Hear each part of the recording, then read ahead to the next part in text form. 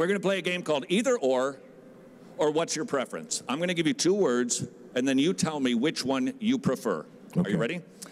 Regulative. 5. Okay, we should have had a meeting. Okay. Regulative principle of worship or normative principle of worship? What do you prefer? Regulative principle. What does that mean? The simplest way to put it is that God has prescribed the ways that he is to be worshiped, and that we must worship him in those ways and in those ways only. Look, I agree with you, because I think we need to have our worship regulated somehow. Otherwise, well, some of the craziness that we see out there is bound to happen. Having said that, I have never seen the regulative principle perfectly applied in our 21st century context, and it seems that we dip into the normative principle, which basically is, if the Bible doesn't say you can't do it, you can do it. Because we've got modern technology, we've got big screens, we've got different instrumentation and sound systems and lights. The Bible doesn't speak directly to those things, so we kind of dip. So how do you say, I'm regulative, but we somehow use normative? Yeah, so the regulative principle is about the elements of our worship. And so the regulative principle has to do with the fact that we read the scriptures, not whether or not we use an electronic means of magnifying our voice when we read the scriptures. It has to do with the fact that there's the Lord's Supper. It doesn't have anything to do with whether or not we use those little trays to carry the elements around. So that's sometimes what confuses people. So the regulative principle doesn't speak to what furniture we sit on or those sorts of things. It's the elements of our worship. What are the things that we do in the worship of God, and how do we determine what those things are? The regulative principle says we determine what those things are from the scriptures.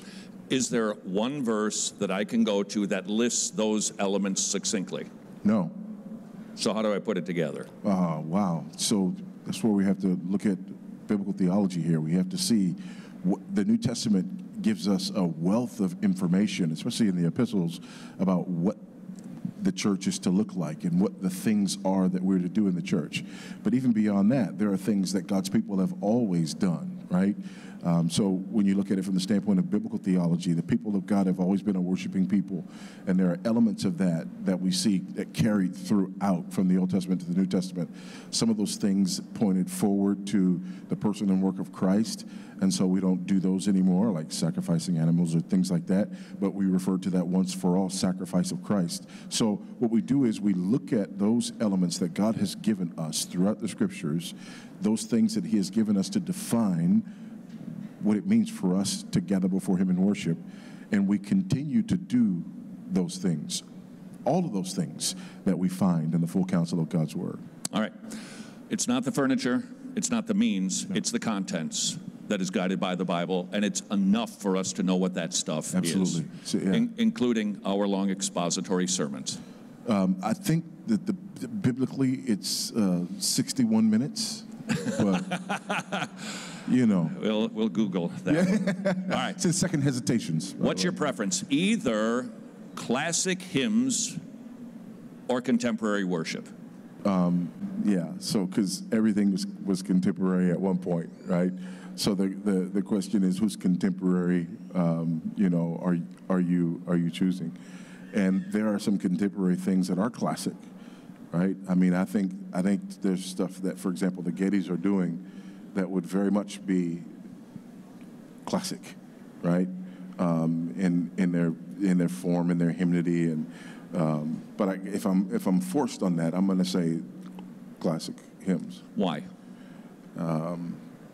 Because contemporary worship, there's a word that we don't often use. It's called contemporaneity. Contemporaneity is the idea that if it's new, it's better. That I reject, right? We don't do things just because they're new, nor do we do things just because they're old, right? But we do things because they're faithful. And there are things that have stood the test of time because of their content, that have stood the test of time because of their their relevance to the church because of their historical meaning and context. Those things are important, and they connect us to history.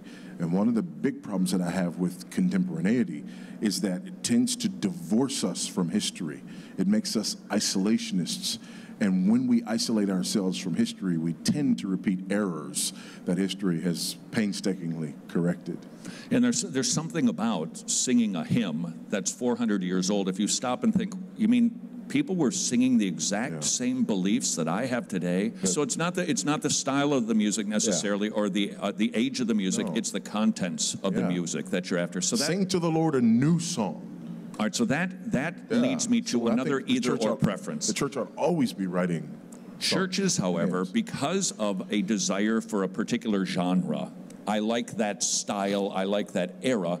They've divided services so that there's the traditional and then there's the contemporary. And by the way, now I saw a church sign that actually says traditional, contemporary, and the bridge. Yes. Because Michael W. Smith isn't contemporary anymore, but some people like that. So he's the bridge. Yes. And the contemporary is the Hillsong, and then the old fuddy-duddies come first thing in the morning. Yeah.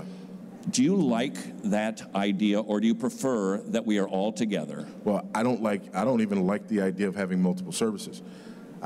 You go that far? Yes. Because why? I would argue that a church is a gathering, and once we start having multiple services, we're no longer a church. We're multiple churches that use the same building.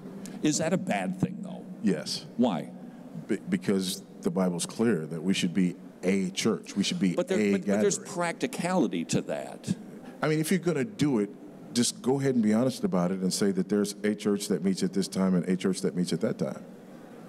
Different name, if you will. Just it's a different. Because worship is that important. Is that what your core is? Ecclesiology is that important. Right. The nature of the church is that important.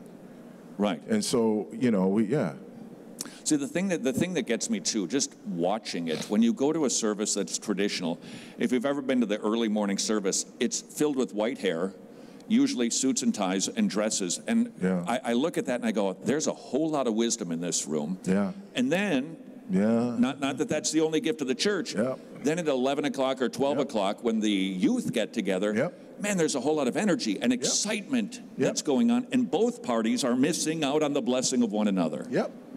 So I get a church that does it. Would you say a church is and then the church has to make a decision about something, and you have different generations with different philosophies of ministry trying to make a decision about something as a group when they've never been a group other than coming together to make this particular decision. All right, so it's hugely problematic. Okay, so the option then for the church that's getting too big to do one service, they've outgrown the building.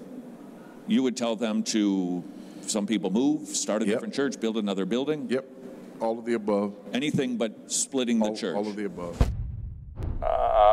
Houston, I think we have a few problems here. Go ahead, Wretched One. Besides the fact I'm wearing a cardboard helmet, Houston, you have got one of the biggest false teachers in the universe.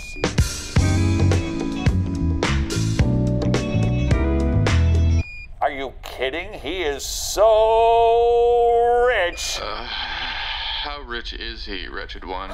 I can see his house from here.